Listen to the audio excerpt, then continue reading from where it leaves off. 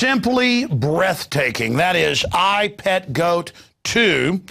And the gentleman that made it is going to be joining us here via video Skype in just a moment. His production house is Heliofont, and you can go to heliofont.com. He's worked on many movies like The Spirits Within, Final Fantasy. He worked on The Doctor, that I think was the best animated in there. In fact, Rob Dew was pointing that out before we went on air here. And he is also someone who worked on Gollum for the Lord of the Rings film. Just an amazing artist, and spent years putting together what you just saw. I mean, the archetypal images in it, a lot of people have projected onto it their own thoughts, their own ideas, and they say the most powerful art out there is basically designed to do that. Some people have said it's satanic and it's programming us. That reminded me of when I consulted on A Scanner Darkly for Richard Linklater, and Winona Ryder, Keanu Reeves, Woody Harrelson, a bunch of others are in it. I'm also in the film. And it's got Illuminati imagery all over it. But it was there to expose the Illuminati. I mean, it's hidden in plain view that, hey, the bad guys are the Illuminati or whatever. And people are saying, oh, my gosh, it's subliminal Illuminati. No, subliminal means it's too quick for the conscious mind to see it. Now, Louis Lefebvre is joining us now from a city north of Montreal. He's a 3D animator, director, and entrepreneur, and he joins us. Very excited to have him on. Again, you just saw the piece. We're going to analyze it here. Well, Louis, do you need to be burned at the stake? Is this actually satanic programming? No, I mean, why did you produce this? What is the message that you see in it? Well, first, thank you for having me, Alex. Thank you. I think all symbolism can be invested with whatever meaning you want to project on them. Symbolism is a language. So the elite obviously use it in a kind of degrading way to degrade the human spirit. And they've kind of co-opted all symbolism. It's like, regular humans don't have much knowledge of symbolism, and so they don't understand it. They can't really decipher it. And we've been led to believe that all symbolism is just negative and evil, but it's not. It's just whatever we want to put into it, whatever meaning we want to put into it. And in my film, the thing that people get stuck on the most, I've noticed, is the triangle on the Christ figure, and also the eye on the Christ figure on his forehead.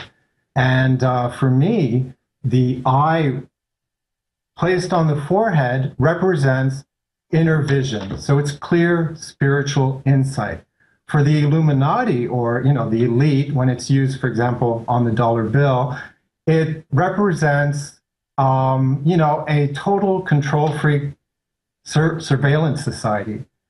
And it's the same thing. That's what the pyramid means. It's every layer manipulating the layer below it, and giving the people at the apex incredible control. And the eye is about being everywhere and just seeing everything. So it's about total surveillance. Whereas what I tried to put it, I tried to redress those symbols. And so I have it on the Christ figure. The triangle means God, it means the Trinity. And the eye means spiritual insight. And then you have the crown of thorns. To me, what that represents, the crown of barbed wires, is the way we are manipulated, and it's kind of like a war on consciousness. So you'll notice that the crown is between the triangle and the eye. So it's kind of like a barrier between my spiritual insight and the divine. And at the end, that crown disappears. So it's like, oh, finally, I have clear spiritual insight. I can see my Creator. Well, that's what I got, and I've never talked to you until now. We set you up for the show, and we talked a few minutes before we went live here, but I've never talked to you about what your incredible piece of art means. I mean, it's right up there with Fantasia, the original. But looking at it, I see it as a person's journey with Christ through life, seeing all the different evil, seeing the different, the sex trade, the torture, the war machines, the devil snake system that looks out of the television, preying on people, programming them, and then the individual who's traveling, basically with Christ, symbolizing that flame that you've got the Holy Spirit. That's not really Jesus. That's the individual, with the spiritual connection to Christ, comes out into a wider universe, and all of that was just Plato's cave behind him. And of course, there's much deeper symbolism than that. But is that a accurate representation? Absolutely. Absolutely. He represents a flame, and so it's a fire. And I don't know if you recall that, John the Baptist had baptized in water, and he said of Jesus that Jesus would baptize in fire. So I don't see that it's inappropriate. It doesn't matter. Anything powerful is going to freak people out that go to these globalist program churches who are taught to love world government, and they worship 6-foot icicle preachers. So, of course, they're upset by it because it's moving, it's powerful. What gave you the idea? Because I've never talked to you before, but I feel like I know you just watching this. I mean, you've got Bush in there, animated. You even captured kind of his demonic spirit, with the kids acting like he doesn't know what's coming. It cuts to Obama, and then he suddenly looks into the universe, symbolized by, creation with a flower. Am I right there? Tell us about yourself. Tell us about your view, your awakening. Wow, that's a lot of stuff. But basically, the film came to me in a place of suffering. So it was all the things that I had lived personally, and the materialism that I had experienced in different realms in my life that I had also contributed to. So not just put on me, but also, I had gotten involved in it as well.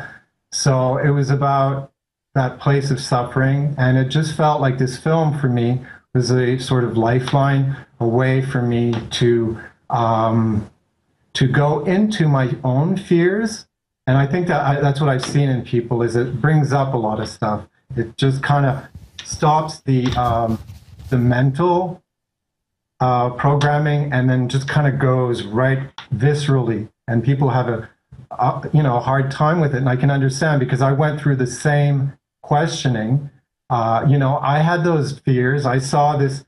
I kept seeing the Christ figure on his boat, and I was like, and that was what was coming up for me. It felt like I had to do this film, and I was resisting it because I was terrified in a way, because I know what the programming is, I know what the fear is, I know what Christians believe, and I know those fears intimately. So it was, but it was an invitation to go beyond those fears and go deeper into the question, and go deeper into my own fears and into my own limitations, and transcend those fears.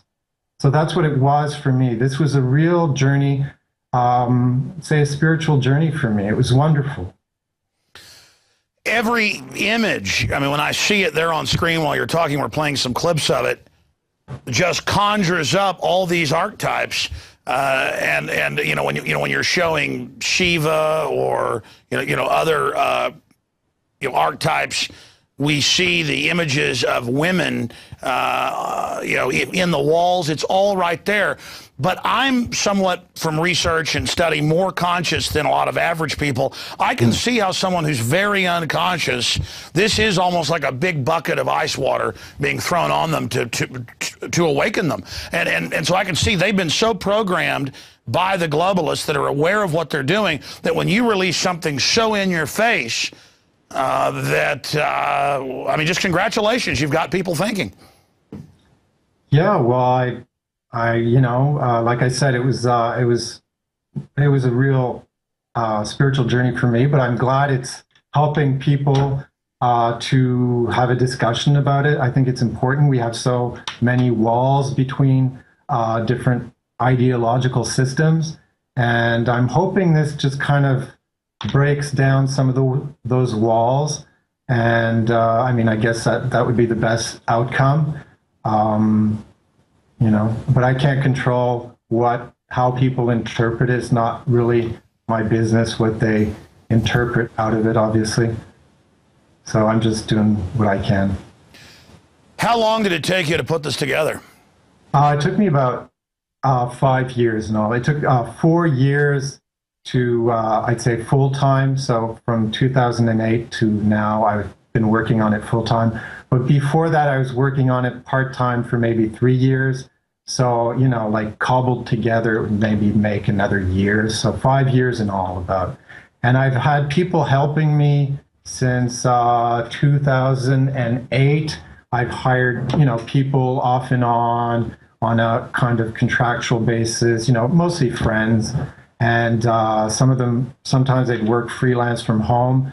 Sometimes they'd actually, the last year I've had a guy coming in, a good friend of mine coming in 3 days a week, helping me out with the special effects, the snow, the smoke, the water, all these things. But I did most of the animation, actually did all the animation of the characters and did all the modeling as well, and the rigging and the lighting. But all the special effects were done by, well, not all, but most of the special effects were done, which is, for people who don't know what that means exactly, it's like I said, it's the snow, it's the water, the fire, the smoke.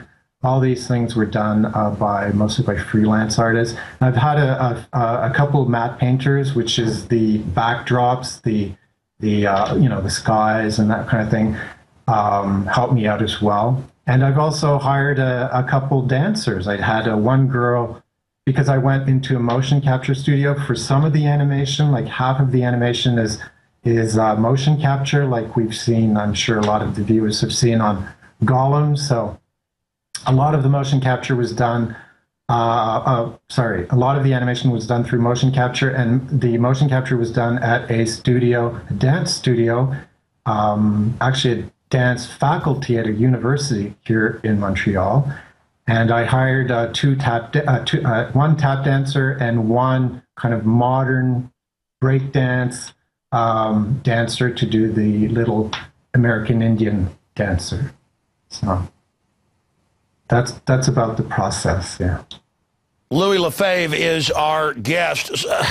I mean, I don't think I've ever seen in modern times such a labor of love with this many graphics, this much energy and time put into something.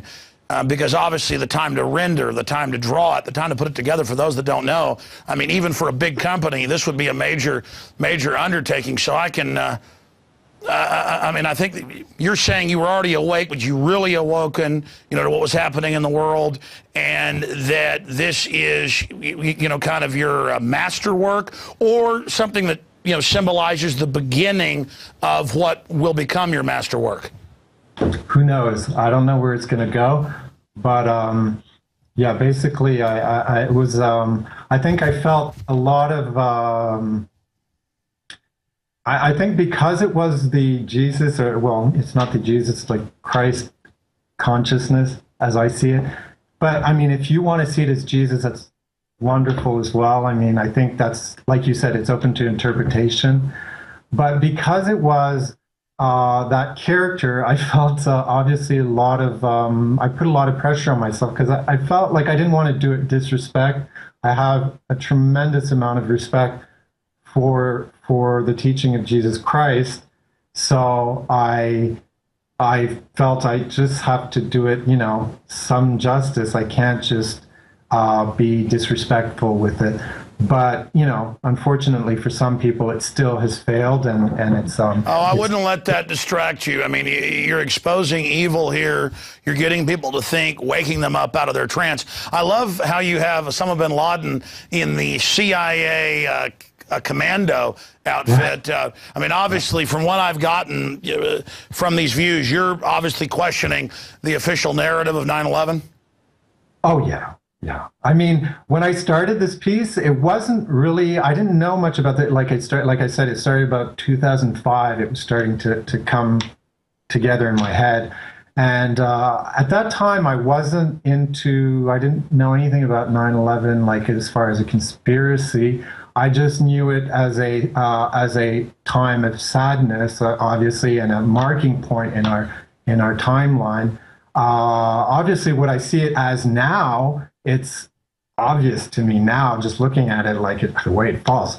Plus, I have an engineering background. I studied in engineering, so, but it doesn't make me an expert. But still, when I look at those two buildings falling today, it's just like, oh my God, how did I ever think it was not a controlled demolition? And but what I see it now as, with my research in symbolism, which I didn't know much about when I started the film, I can now see that it's a ritual, as it's a ritual about, it's kind of a way to say, look, this is what's going to happen to your economy, because those two towers are a symbol of the economy. And when they crumbled, it was like, we will implode your economy. And you watch as you watch your economy crumble. So that's what it means. Exactly. As I've studied the Illuminati, who really are the opposite of what they say, they seek to create darkness, but then call themselves illuminated because they're going to be illuminated, but you're going to be in darkness. That right. well, it's basic magic. They have to engage in the lesser magic of telling you what they're going to do up front. And so the mojo is 1 trillion times more powerful when they actually do it. So they have to almost count coup before they do it. That's why on Fox TV, they had the government hijack a jet by remote control to fly in the World Trade Center. They make NORAD stand down because of a drill. They say hijackers are on board, but it's really remote control because they want to attack Afghanistan and take American liberties. That aired 6 months before. And then it turned out hundreds of publications and outfits did the same thing, and they were all literally beating the drum, getting everyone ready to then do this. And then Warren Buffett had over 100 top CEOs flown that morning to already meet with him in a hangar at Moffett or Offutt Air Force Base. I mean, all of this, and then the CIA drills, and then the heads of Al-Qaeda meeting at the Pentagon secretly, and the bin Ladens being flown out.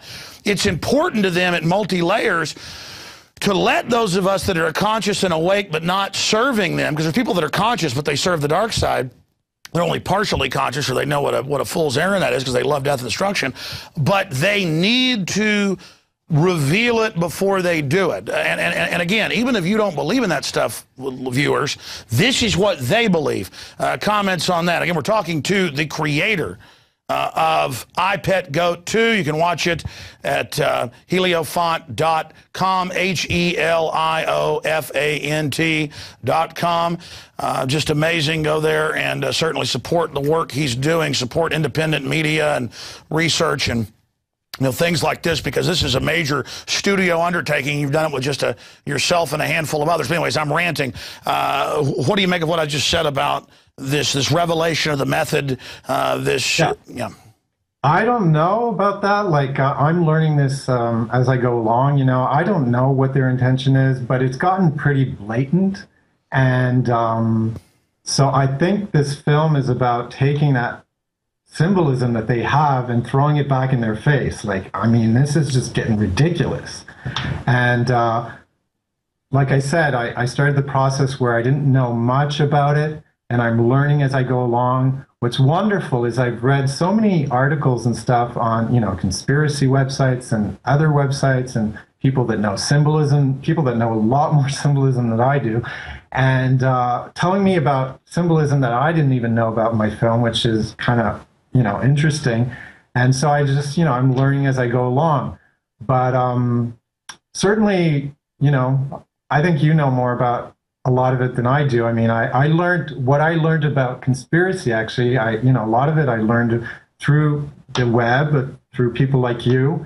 At one point when I had started making the film, I think I told one of your crew members, sometimes I actually tune in just to I'd get kind of down sometimes because I was all alone in my corner, and I felt like, oh my God, what am I doing? This is crazy. I'm crazy. What is this? And I just kind of tune in and just have it just kind of boost me up to like, okay, yeah, this is important.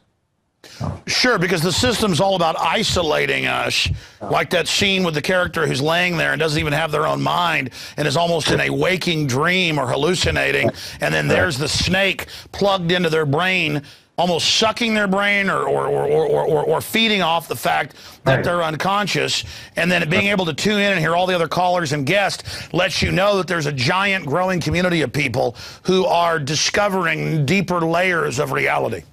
Yeah. Yeah, absolutely. It's like it's an organic process, and it's wonderful just to just kind of go online and read all these comments and see how it has stimulated debate. Um, and you know, a lot of people have gotten the meaning of what I was trying to say, and that's been very encouraging. And I think when did you release this? Oh, it was like the 23rd, I mean, June, the end of June, 23rd or 24th, I think we finished, and we had a kind of a little rap party with friends and stuff like that. So, yeah. Okay, well, that shows how things grow organically, sometimes fast, sometimes slow, sometimes in between. I didn't hear about this for a couple of weeks after that until last week. And then since then, I'm just looking around doing research separately and seeing it pop up everywhere, positive, negative, everything in between, causing debate. And so it seems to just be really picking up steam. That's got to be a satisfying, very, very satisfying feeling. Have you had any, quote, mainstream or dinosaur media contact you about it yet? Well, I've had, you know, like mostly it's been 3D magazines and 3D sites that have wanted interviews. And I've just submitted an article to a place in Colombia, of all places, for a journal that's actually given freely in the metro stations. So it's the same company actually that we have in Montreal that distributes these free, you know, magazines with news and stuff like that. And so I submitted an article to them, and I need to do one also for a guy in Britain that does a lot of more mainstream journalism. I don't know if he'll like my answers, though, because he seems to think I did this only for publicity, like that the conspiracy aspect is only a gimmick to try to generate talk, and that it wasn't actually meant. I didn't actually mean what I was saying. Well, yeah, I mean, notice how they do something to promote the new Batman movie. It's clearly exploitive. It's clearly hype, but that's okay. But then when we bring up something political that obviously is being driven by what we believe, but yeah, we put it out so it has an effect, so that we actually are able to reach out to people, that somehow is dirty. And that's the system trying to gatekeep the innate power of humans to communicate through art. Yeah, well, like you said, it seems to be the media is on a downward spiral. People are tuning out. They can see the conditioning.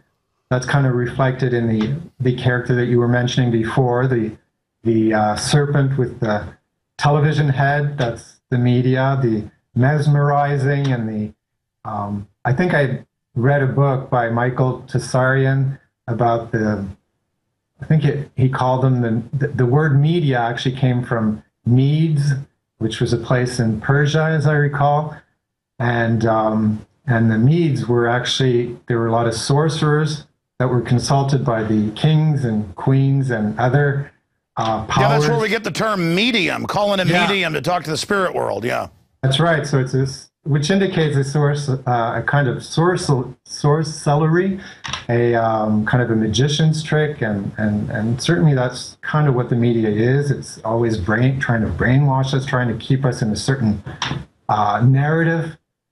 You know, don't step out of line. You're a kook. You're a conspiracy theorist. Don't say what you believe. You know, people will think you're crazy or you're, you know, whatever. It's so that's represented in that character there, and obviously the head of his name is Draco, that character, the snake character, and the head in the television. I don't know if you've noticed, but he's got all the symbols of money on his face and on his beard. It's all like dollar bills and stuff like that, and his eyebrows are actually taken from the dollar bill. And so he kind of represents the monetary system or the banking system acting through the media. And the snake part of him is actually can mean many things. I've read that the snake can represent technology, can represent obviously medicine. And so he's acting through all these things to keep the little Ludovic character that I called him Ludovic. And so he's acting through all these things to keep this little character in a sedated state. Going back to the Christ figure, I mean, it's almost like coming out of the womb, or a rebirth, or a death and a rebirth, coming out of that darkness. And it's on the boatman, I guess Choron, or not even Greek, going back to the Egyptian. But there is no boatman. It's just the boat itself is taking him across the river. But instead of death, it's rebirth. Right. It's a form of resurrection, right? The motif of resurrection was really important in Greek mythology. Wasn't Christ in the Bible sent to hell to get the keys to death and slavery? It's almost like Christ is going through. That's right. So I mean, and in Egyptian symbology, we have the sun god Ra in his boat, Anapa, and he travels the sky in his celestial boat, and he illuminates the sky. And in the evening, he goes into the underworld, and he's there during the night. And in the morning, he rises again, and so it's a form of resurrection. And the Anubis boat, which is actually Anubis is a Greek god, but based off of an earlier Egyptian god called Anapa, and this is a deity that is guarding the gates of the underworld, and he weighs the souls of men and their hearts to and protects the souls of men as they travel through the underworld. And so I think it's a fitting image. But as I told you, I put the Christ figure in the center of the narrative, I think, to redress some of those. Sure. And expanding on that, I mean, the point is it just gets people thinking, because this, gets off into the wider world and all these archetypes. But I noticed that when the Christ figure comes out too, we see a big pyramid in the distance collapse. Right. Well, that's the main theme of the movie is basically the crumbling of the hierarchical world and the awakening of the hearts of men, standing alone in their relationship to God without having any sort of intermediaries. And so the hearts of men awaken, and the world serving those hearts instead of trying to dominate them, instead of trying to control and oppress. And so the crumbling pyramid at the end is just the crumbling of the hierarchical structure and this oppressive type of hierarchical structure. Obviously, there's always going to be some sort of hierarchy in organizations, but it won't be this manipulation, domination type of hierarchy. And you'll notice that the character is in a boat, the Christ character, and he just kind of sails through the scene, and he's witnessing, and he's actually not creating this. He's not destroying the pyramids. It's the sun that destroys the pyramids. The sun in the movie is representative of the divine, the source, the God, it doesn't mean I'm a sun worshiper. I'm not trying to promote sun worshiping. I've never thought of, No, I understand. It's all archetypal. But I mean, I think the most powerful imagery is the CIA dealing drugs, the big black army tanks, the drones, the programming, Bush dancing around. What did you mean by, I guessed at it, but what is Obama doing in the scene when he looks at the flower? I think it embodies a lot of things, but to me, it's like the little girl is holding this apple, and it represents all these kind of inward divisions that are cultivated in us to always to keep us in our place, so that we are always feeling shame or inadequacies or guilt. And it's a symbol of sin, obviously. So we're always feeling this guilt, and so we're stuck. And we're stuck in like the little children behind her, who are held down by barbed wire and they're apathetic. So that's what the apple represents to me. And then she just kind of drops it because she realizes, I'm sick of this. And she's watching the spectacle in front of her. So she's just tired. She just drops the apple and it just kind of rolls down, at the feet of whence it came. And it just kind of splits open. And to me, that's a symbol of kind of duality, of being caught up in the left-right, in the, Christian, Muslim, male, female, always fighting, always... Clash of civilizations, controlled right. clash, chaos. And spinning in our minds, in our minds, that's the duality. And then, the checkerboard is also representing duality, the black and white. And then there's also a symbol of a 0 and a 1. And that's, that's the binary system, so duality. And then the flower comes out, and the flower joins the two halves, and it comes out. And that's a symbol to me of unifying those two polar opposites and seeing it from another perspective, from above. So it's kind of like an awakening to that split mind. Sure, well, men and women aren't, individually the species. It is the two together. And then that's what creation comes out of. I mean, that's all just, again, yeah. The harmony of, everyone seeing themselves in the other and finding that common space from that, and not being stuck in the divide so much. And that's kind of the awakening of people realizing they have common interests, and the character of Obama is just struck with fear at that point, You're right, because the people are coming together and waking up. and the way you caught Bush's mannerisms and the way you got Obama's fake, friendly mannerisms, you really have done an incredible job. I want to thank you for the work you've done, in trying to wake people up to 9/11 being an inside job. I mean, right there is important. Tell us about where Heliofont goes from here, heliofont.com, and any other points you'd like to make here, Louis. Well, I don't know where the journey is going to take me. Obviously, it was a lot of time and very draining, very, financially and physically, but very happy with the result, very happy I've done it. So I don't know where it's going to go from here.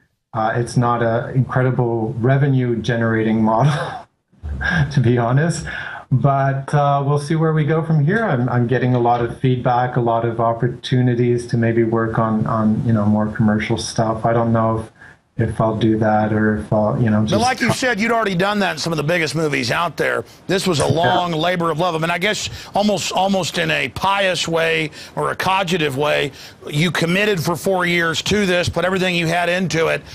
Is almost a rebellion against commercialism and materialism? I mean, because that's what you were kind of alluding to earlier. Yeah. Well, it was a bit of I wouldn't say pious, but it was a monastic.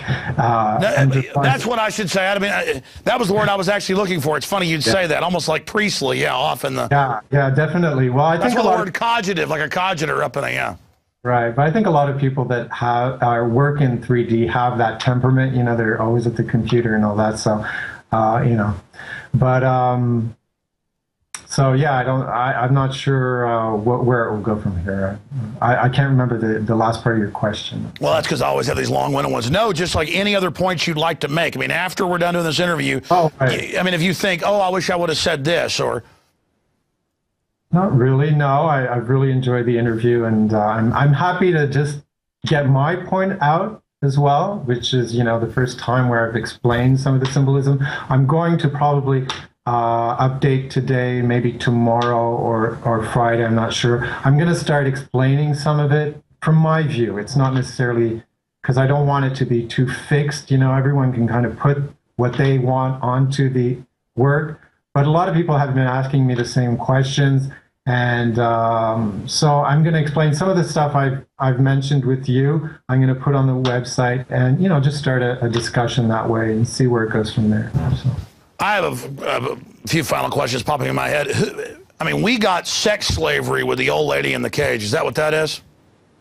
Yeah, well, that for me, yeah, that can be a lot of things, but it's not necessarily slavery. It's suffering around the sexual issues. So it can be, like in the beginning, she's looking down. So it can be a sort of, overindulgence in sex, or maybe it's also like an obsession with sex, or maybe it's also an obsession with repressing sex. Kind of that old nun that's, you can't have sex, you can't, Or vanity, almost, like people get obsessed with how they look. Right, as well, because that I think for some people, they've told me it brings up the fear of, getting old and, not pleasing anymore, not being able to have sex. And so she's getting old. So I think it brings up a lot of stuff for people that way. But basically she goes through the piece where she's kind of looking down and then she gets, she's in a kind of a shameful place because it's dingy and dark. And you'll notice that on her skirt, she has these, vine leaves, so it's almost like that shame of the Garden of Eden. And she's in her prison, so it's kind of like a place of suffering. And at the end, she just kind of, it gets inundated with light. So it just gets purified by light, by connection with spirit. And at the end, she kind of looks up, and it's almost like she had sex with God, really. Like she looks up, and she's kind of purified in a way. Well, it's funny you say that, because, I mean, growing up, obviously women are beautiful, passionate, like super desire for them. As I get more into the universe and liberty and freedom and all the incredible things around me, quite frankly, sex does not have the power it had over me. But I guess that's because I'm older now. I mean, it's almost like something that I've been there, done that, and it's still interesting. I mean, I'm a great wife, 3 children, but it's just not, it's not as exciting as, my French bulldog sitting in my lap, or going fishing, or hiking up a mountain, or kissing my wife. I mean, it's almost like, people that are completely obsessed with it, it's almost like they're stunted by it. Right.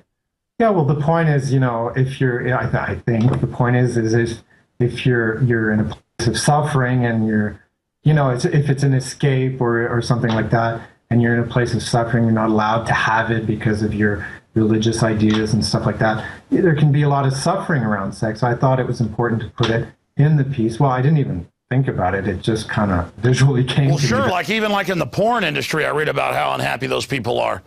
I was talking to a filmmaker who's doing a documentary on it. He said that a lot of those people are just totally unhappy. I guess a lot of people can be. I guess, I'm sure there are some exceptions, like there are exceptions in everything. And oh, yeah, no, yeah, there are some people, I guess, that, I mean, just, again, it brings up a wide spectrum, almost like a cornucopia, the whole light spectrum of ideas. Just amazing. Well, yeah, I guess that's hopefully the point, that it doesn't feel too dogmatic, because that's kind of what the church crumbling at the end is pointing to. Maybe some of the dogma needs to fall away, and we just kind of reconnect with our heart, our direct heart connection with the well, source. I mean, look, all these so-called Christians say the church is God and give it all this money and stuff, but Christ was there criticizing the Pharisees, overturning the money changers' tables. Absolutely. So it's good sometimes to re-question all this stuff, for sure. All right, well, we're going to continue to watch the website. I know as soon as we end this interview, I'm going to have like 10 more questions. Here's my last one. The black tanks are driving up, and the character is waving the white flag. What happens there? Well, obviously it's for me, obviously a sign of kind of a reference to Tiananmen Square. So she just kind of represents the Asian sphere, I guess, because she's got that tiger on her back, so it's the Asian tiger, and it's just that I guess it could represent a lot of things. I thought about maybe it represents China, like that repressive regime, or she's also got like some nuclear anti-nuclear symbol on her cheek, so it could have to do a bit to do with Japan and how that's being repressed, all that terrible radiation seeping out, and they're not allowed to talk about it. And then who is that comes over to her, that skeleton character? Who is he? Someone told me that's the character of like voodoo, but personally that's not what I had in mind. It was just death, like she she's valiantly trying to combat the system, and yet death creeps up on her, and she has to submit, in the end. Sure, you better get your work done right now while you're here and alive. And I mean, I'm just asking you, I mean, obviously that's what I got was Tiananmen Square. Right, yeah, I think that's a pretty obvious. And a lot of people, I've seen a lot of comments of people online say, it's kind of heavy-handed but yeah, they're right. It is heavy-handed in a lot of ways, but then again, I look at reality and the way politicians and the media and everything, it's starting to get pretty heavy-handed as well. No, it's gotten extreme, and it's telling us don't get extreme so that we don't have power. Louis Lefebvre, amazing job, and I can't wait to see what you make next. Thank you so much for spending time with us today. Thanks very much, Alex. Thank you. Is that the best website to visit, heliofont.com? Yeah, you can go right to heliofont.com, and then we're having some issues. There's been so many people on the site. It's kind of waning right now, but a lot of people on the site, and we're having a bit of difficulty meeting up with demand, but we're trying to figure that out and trying to get that redressed. So hopefully we'll have something better soon. But they can go to that site, and then they'll see the video, the Vimeo feed immediately when they come in, and they can click on Vimeo if they want it in bigger, and they'll be redirected to Vimeo's site, and they can see it bigger if they want, better quality and all that. So. All right, Louis Lefebvre, amazing artist, and people can claim you're the devil if they want, but there's no doubt that you're an amazing artist. Thank you so much. Thanks very much, Alex. Wow. Well, very, very powerful, ladies and gentlemen, and it gets you thinking. The really devilish propaganda out there does the opposite. It just sneaks up, oh, a football game, oh, a commercial, oh, but then buried in it are the archetypes and the programming and the messages. That's what's seriously corrupt out there. So certainly thought-provoking, and hey, if you think you can do better, dedicate yourself to something like that, and let's see what you can come up with, because Mr. Lefebvre is definitely in the arena. Well, that's it for this extended edition of InfoWars Nightly News. Until tomorrow night, or tomorrow when I'm on the radio, we will see you then, hopefully. Please spread the word about Infowars.com and PrisonPlanet.tv, because the system is definitely starting to pay even bigger attention to us, and we are under attack, and we wouldn't even be here if it wasn't for all of you. And think of all the artists, all the researchers, all the ideas from a wide spectrum. Doesn't mean we agree with it all, that we bring to you here. This is all about the labor of love. It's all about the passion. It's all about really trying to discover the secrets of the universe and reality. That's what we're doing here. Doesn't mean we have all the answers, far from it, but we're questing after those answers, and we know we're not going to get it out of the mainstream systems 9 times out of 10. Great job with the crew as usual. I'm Alex Jones signing off.